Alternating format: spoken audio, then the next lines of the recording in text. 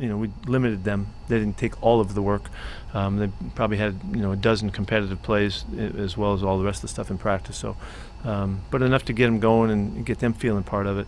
Really, this is just kind of break the ice day for them, and they've been working really hard so that this isn't a big jump for them. That's part of their rehab, particularly for Ed, who's had a long time to work at this.